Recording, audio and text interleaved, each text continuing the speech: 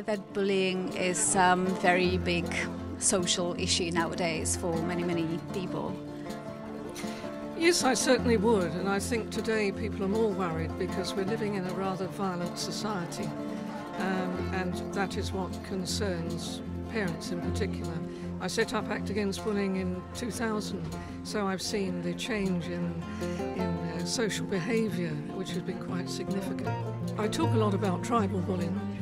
It's something that people experience whether they're at work or in the school playground, or in this case this is an activist who's created a bit of a problem for himself, and people just sort of send him to Coventry and he disappears, and that's where the story begins. In actual fact, I have a connection with this story because in 2015 I stood for Parliament, and a young supporter actually took his life because of bullying.